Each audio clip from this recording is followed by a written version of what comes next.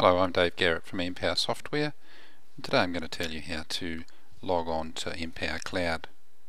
You can see here I've got my web browser open. I'm using Google Chrome, but you can use Internet Explorer or something similar.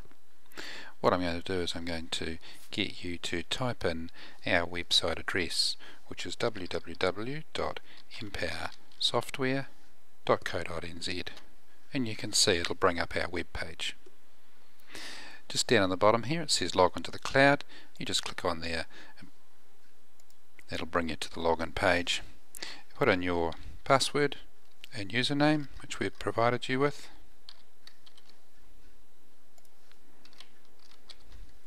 and then you just log on. If you want to remember the password, you just tick on this little box here. If you've forgotten the password, or if you haven't got a login or a password, you could ask for one here. Once you've logged in, you'll get to the Empower account page. From this page you can then change to the factory and the management versions.